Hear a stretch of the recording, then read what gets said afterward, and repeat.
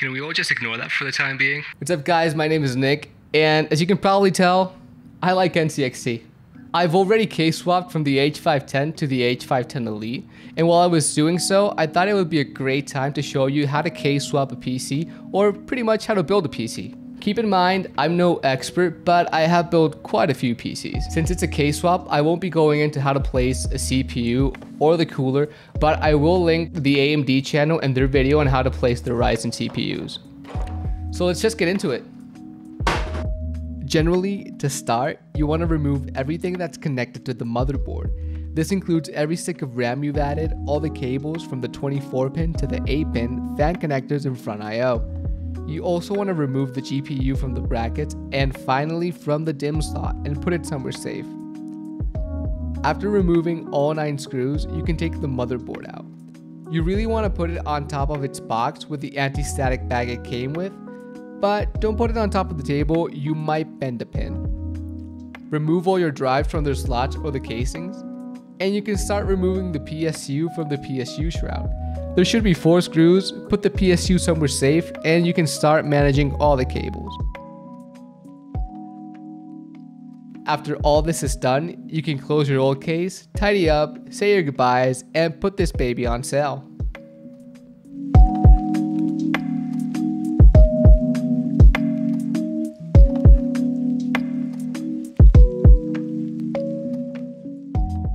When you're ready to build your PC, make sure everything is at hand.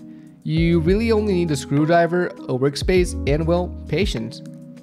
We start by opening up the side panel. If it's tempered glass, put it someplace where it won't shatter.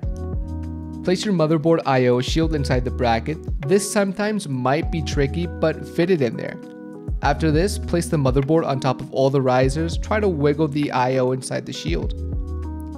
Now you can start to screw all 9 of these terrible screws into place. For me, this is the worst part. It just drives my patience to its limit. However, try to stay calm and fit them one by one. After all 9 are in and the motherboard is correctly placed, insert the RAM sticks into place. If you're running dual channel, place them in slots 2 and 4. Now we need to start managing all the cables. Make sure you've made a mental image on how you want them all placed. If you have a modular PSU, connect all your cables to it and we can start screwing the PSU in place. I like to manage my cables so everything has a route, nothing is impeding anything, and it just seems clean. Once everything is organized, we start connecting the cables to the motherboard. You can do this however you like, there's no precise order, just try to stay neat and not so intrusive. This is my finished product, and as you can see, everything is where it needs to be and there's minimal cabling that's showing. For the graphics card, you will need to remove the brackets in order to fit the card in place. It also depends on how you're mounting it.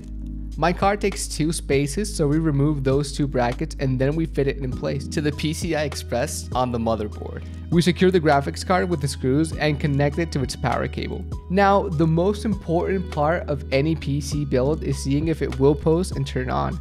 So cross your fingers, if you did everything right, turn the power on, and there you go. That's how you build a PC.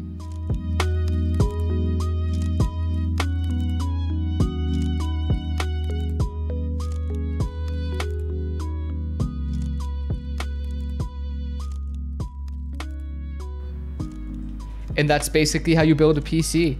If you did like the video, I hope you can give me a like and a sub. I'll be making a full review on this case soon because I absolutely love it. Go follow me on all my social media, and I hope I see you soon. Peace.